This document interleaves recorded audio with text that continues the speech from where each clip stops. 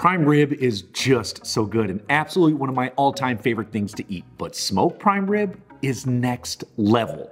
From that delicious herb and garlic crust to those slow smoke flavors, this right here is going to be ridiculously delicious. But first, we have to start off by making that herb garlic crust. Sound good? Let's smoke. So when it comes to the herbs, I like to use a combination of thyme, rosemary, and parsley, and of course, a bunch of garlic. Now you can swap out or even add a few things like oregano or sage if you want. Now, if you only have dry herbs, they will work. You may lose a little bit of flavor, but it's still gonna be absolutely delicious. Okay, now when it comes to chopping thyme, I always say this, if the sprigs and the stems are very light and not overly thick and real young, they're great to use. There's so much flavor in these. So what I do is just bunch them together like this, and then I just finely mince. So I'm looking for 3 tablespoons total of finely minced fresh thyme. When it's done, we're just gonna set it to the side in a bowl. Right, tossing this off to the side, and next up is going to be rosemary. Now, these stems are way too thick and way too woody, so we just wanna remove those leaves. What I do, just hold it up like this, pinch at the top, and pull down. Simple as that. Then we finely mince. And just like the fresh thyme, I would like 3 tablespoons total of fresh rosemary. When you're chopping it, be careful because those leaves are going to want to fly everywhere. We're going to set it in the same bowl with the thyme. And then last but not least, I've got some fresh flat leaf Italian parsley. I just like to bunch it up, roll it over, and then finally mince it. And again, let's repeat the process, looking for 3 tablespoons total. Next, I've got some garlic. I'm going to grate it on a fine zester or grater or a microplane if you have one. I'm looking to get about 15 cloves finely grated. All right, the herb and garlic crust mixture is just about done. What we're gonna do is add in some good extra virgin olive oil, probably about a 1/4 cup. Now the consistency we're looking for here is probably that of like a chimichurri sauce, thick but still spreadable. Yeah, this looks really, really good here. And we're also not gonna use all of this. We're gonna set aside maybe like 1/3 of it in a separate bowl, because what we're gonna do is add this extra at the end when we are completely done smoking before it rests. I'm telling you right now, the flavors are gonna be awesome. Also, what we wanna do is add just a hint of red wine vinegar to this. Just 1 tablespoon should be plenty. Some of that acid is gonna go great and cut that beef when it's resting. All right. At this point, I am going to get outside. I'm going to preheat my smoker in between 225 and 235 degrees Fahrenheit, and then it is prime rib time, my friends. I've got an 8-pound boneless ribeye roast. You can do bone-in, although it will take longer to smoke. This has got great marbling. It is prime grade, and this one, my friend, is going to be dang delicious when it's done. So what I'm gonna do is just transfer this big old brontosaurus ribeye roast to my cutting board. We wanna trim off some of the fat on top, but obviously leave some of it because there's so much flavor there. So be very delicate and gentle. Some of it may just pull up with your fingers just like this. That makes it really easy to trim underneath and cut away. Another method that I like to do is scrape it with the sharp part of my knife. That way you're not cutting into the flesh and you're simply just scraping off the fat. It's a great way to do it. And one of the main reasons we do this is to help create that really nice bark. If you remember my smoked brisket or even my pork shoulder, you want that outside crust. That's what makes it so delicious. That Maillard, we need it, you gotta have it. So just continuing on, slicing off that bottom part. It's got a lot of nice pillowy fat on the bottom, but don't you dare throw it away because it's awesome to make beef tallow with. So I'm feeling really good about where we're at with this prime rib. Still a great amount of fat for flavor and just enough trim to help create that awesome bark. Okay, now what we're gonna do is truss up our prime rib. Now I do this with every big piece of meat. What it does is it helps the meat keep its shape and helps seal in juices and flavor. I promise you, once you do it, you'll never go back. I do it with, honestly, all my big pieces of meat. So here's what we do. Get some long butcher's twine. If you can't find this in the store, just ask the butcher shop. Be like, hey, I need 10 feet of butcher's twine. He'll give it to you for free. No problem. All right, here's how you do it. We're just gonna come up under one side of our prime rib roast. I'm gonna tie a double knot really quick just to get it in place to hold it so that I can tie the next knot. Okay, Here's what we're going to do. We're going to come over about 1 inch to 1.5 inches right here. Put your finger down and then wrap the long part of the butcher's twine underneath and then just run it underneath the loop like that. And then just pull it taut so that it is nice and tight. This is perfect. We do this all the way down until the end. Then I flip it over and I like to go underneath every other twine that I wrapped it with. Go all the way to the end. There'll still be a good amount of butcher's twine from that initial knot. Then I just tie a double knot and cut off any excess. This looks awesome. Okay, now for an incredibly important part to this, and that is seasoning it. So I'm just going to transfer it over to that platter so that the oil and the salt and pepper won't go all over my cutting board. So first, we're going to add on about 2 tablespoons of olive oil to the top. You could use any neutral flavored oil or even beef tallow would be great here. Rub it on the sides and everywhere, and then after you flip it, add another tablespoon of olive oil and rub it generously all over. This is going to help our salt and pepper stick. Now, when it comes to seasoning, this is so important. We need to generously season this so that when you take a bite in the center of this prime rib when it's done, it is seasoned and delicious. So do not go cheap here, okay? You probably want 1.5 to 2 tablespoons of sea salt total. I know that's a lot. This is a huge piece of meat. So we are going to season it heavily on all sides. And once it's in there, we're also going to pat it down. When I mean all sides, I also mean the sides of everything. Then for black pepper, we're probably going to use about 1 tablespoon total. Same sort of deal. Season it on every single end and side. We're also going to pat it in. This is looking perfect. Remember, beef loves salt and pepper. Dr. Chef Parisi is almost finished. The last step before we put it on that preheated smoker is add on that delicious garlic and herb blend. And the exact same deal as we did with the salt and pepper, we are going to generously rub this all over on the sides, and don't forget to flip it over and do the bottom part. All of this is going to provide so much flavor. And then at the end, remember, we're going to save a little bit to the side and we'll finish it off. But this right here is looking fantastic. And look, I get it. Beef is incredibly expensive, but this is much more of a once a year type of roast. And with that being said, there are many different grades of ribeye: choice, prime, grass-fed, aged, wagyu. Now, my own personal opinion is this thing is completely covered in seasonings and garlic and herbs and then is slow smoked. So it's not worth it to go overboard and get some sort of $50 to $100 a pound wagyu beef.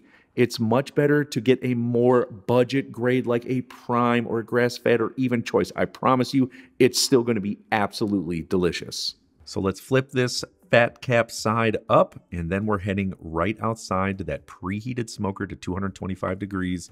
Open it up, add the prime rib. I'm going to put it on the top rack. It doesn't matter if you put it on the bottom rack, whatever you want to do. I'm putting it on the top rack, though, for a reason. First, scrape all that goodness off the plate. Get it on top of there. Don't waste any of this. I'm going to put a disposable pan underneath to catch all the drippings. I've got a plan for it later on. And this is also so important. You definitely want to invest in a good thermometer if your smoker doesn't already have one built in. Go dead center. This will give us a good read. We're trying to take it to 100 degrees Fahrenheit internally. And this is why I like to start off with a cold piece of meat. A lot of people say take it to room temperature, but I want as much time as possible to infuse that smoke. And 100 degrees is only 60 degrees away from where I'm at now. And Comies, look, I realize not everyone has a smoker. And if you don't worry. I've got a great bone-in standing ribeye roast that you can do in the oven. Super delicious. I know you love it. Okay, let's go hang out. And then I'm going to come back and I'm going to show you how to make an au jus from scratch. So it's only been an hour, but I want to take a quick look. You can see the fat starting to render, the crust starting to form on the outside. And the smell of this is so good. So once the smoked prime rib hits about 75 degrees Fahrenheit internally, I like to start on the au jus. And real quick, don't even worry about it. If the smoker temperature goes up and down around 225, even if it goes up to 250, don't sweat it. We'll be in good shape. Okay, there are many different ways to make au jus. Here's how I do it, starting with mirepoix. 50% onion, 25% celery, 25% carrot. What we need to do is just medium dice it.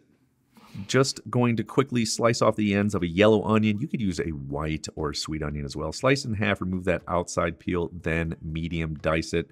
I'm only going to be using 1 medium-sized carrot. Give it a quick peel. Remember, save those peelings later in the freezer for stock when you have enough. Going to medium dice this as well. And then I've got 1 rib of celery, same cut, medium dice, all going into the same bowl.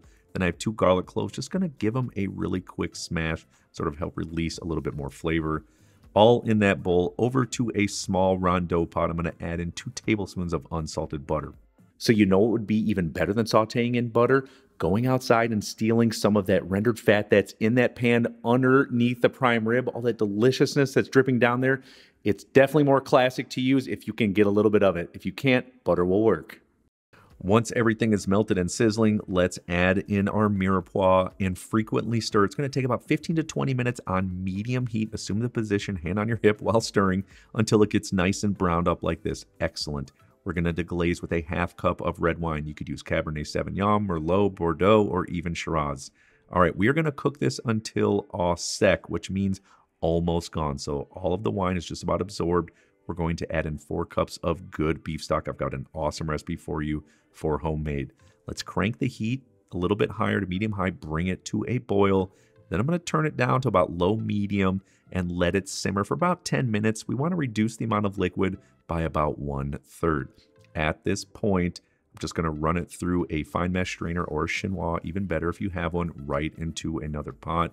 I like to press down on those vegetables in there, get as much liquid off as possible. It's going to be really flavorful. All right, back to the burner. We're going to season it up a little bit more. I've got a tablespoon of Worcester sauce we're going to add in there. Then we're going to season it well with sea salt and fresh cracked black pepper. Now this is going to be our au jus. We're going to dip our steak in here so it should be incredibly seasoned and flavorful. Stir it up, try it out, see if it needs anything else. Remember, season once, taste twice. All right, so the au jus is almost finished. I've got one other awesome trick, but I can't do it until the end. Now that the smoked prime rib is at 100 degrees Fahrenheit internally, we are going to crank the heat up and get this thing moving to get it beautifully brown on top. It's going to move very, very quickly. Here we go. Hold on.